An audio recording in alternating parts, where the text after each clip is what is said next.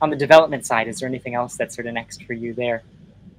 Yes, yes. So the things I wanted to tell you about, one is the DEX charts. Hmm. So we've been working a long time on basically pulling in all of the DEX chart data from every DEX on every chain.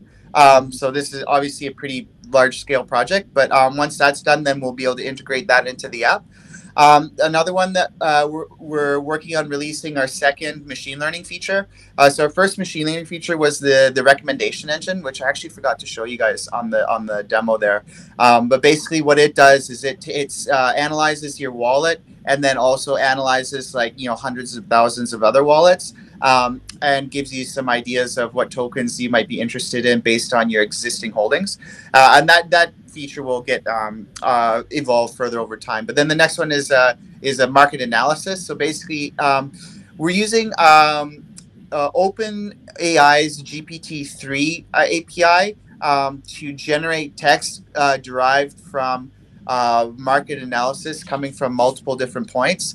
And then it's providing a summary on, I think, 100 or 200 different tokens, like of the top 100 or top 200 tokens, just giving a daily summary on that.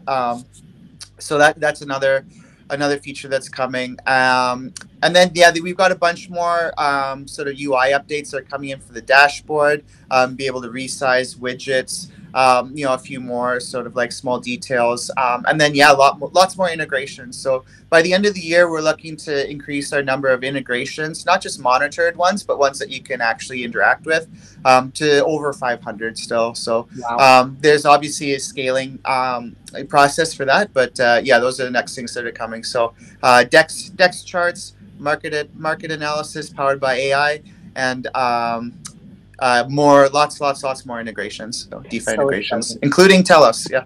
We love it. That's so exciting. It sounds like such an exciting, really time for your project.